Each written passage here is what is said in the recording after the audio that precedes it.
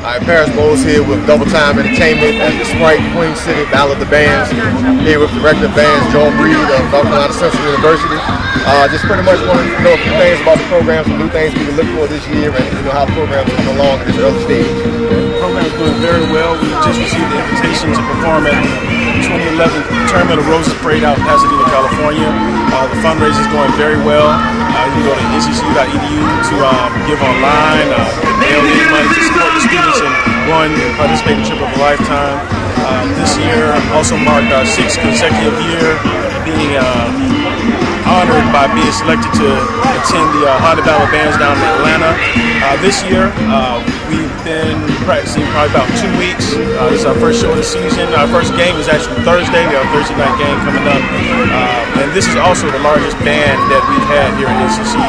We've been growing every year, and this would be the largest, and we're still looking forward to even growing even within the next couple of months. Okay. All right, the next thing is, with this being the first time that they've done this Sprite Battle of the Bands, how does it feel to be selected? I know you're from North Carolina, but how does it feel to be elected into the first annual Sprite Queen City Battle of the Bands? It's good. We have a strong alumni base here in Charlotte. The alumni chapter here is very big and very supportive. In fact, there's an alumni meeting for North Carolina Central University here. So it's good that we are invited to where the event can also allow for a lot of alums to come out and support their favorite North Carolina band, and this is our home state. All right, with you being an alumni of Florida A&M, how personable is this performance going to be with the passing of Dr. William P. Foster and with FAMU coming up? So it's kind of like a correlation between two programs who have this history together. Well, I'm wearing his hat today. Dr. William P. Foster is my band director. I got a phone call this morning about 1 o'clock. It was really hard. I was fortunate and blessed to be head drum major his 50th year down there at Florida A&M, and got to spend a lot of time with him. He was very supportive of North Carolina Central. Even before I was born, he was supportive. The band director before me was a Florida A&M grad, was band director at North Carolina Central University, and he told me about how he came up and supported North Carolina bands, and he was very supportive of me, and I was even blessed to even spend a day with him, recently, and just listen to some music and talk about a lot of history. So this is going to really mean a lot for me, and I think it really means a lot to everyone, because none of us really in black college bands, and I'm not saying that because I'm a Florida A&M alum. I'm saying it because of the fact of a lot of innovative things that he's done as far as dancing, the movements of band. We wouldn't be here now to even have an event like this. It wouldn't be a Honda Battle of Bands, it wouldn't be the movie Drumline if it wasn't because of this person who was actually in a situation where he was told that he couldn't be a conductor because he was black, and decided to still make a way out of no way and graduate from Columbia University with his doctorate, to be admitted to the American Bandmasters Association, and go on to great things. It's really an honor, and I'm just glad that I got to know him well and to be called his son. It does hurt, but he lived a great life, 91 years, a great 91 years, and it's a big hat to fill. All right, once again, this is Paris Bowles here with Joel Breed, Director of Bands, North Carolina Central, Double Time Entertainment. All right. Dr. Unknown is the law of the maestro. Was noted Florida University Marching 100. Director of Bands 1946 to 1998. His innovations revolutionized marching band techniques and the perception of collegiate band. Today we mourn the loss of the greatest men ever do this, and ask you, Memorial Stadium, for a moment of silence.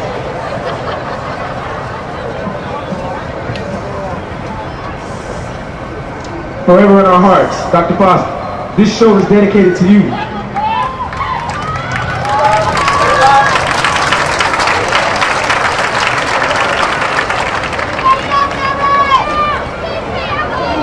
Reports has ranked NCCU the #1 Catholic HBCU in the nation, #1 HBCU in the state of North Carolina, and again, the #10 HBCU in the country.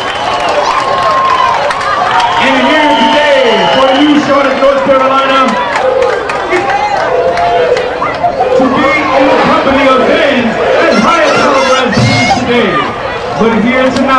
the North Carolina Central University Motion Sound Machine, who do their part to raise that bar even higher.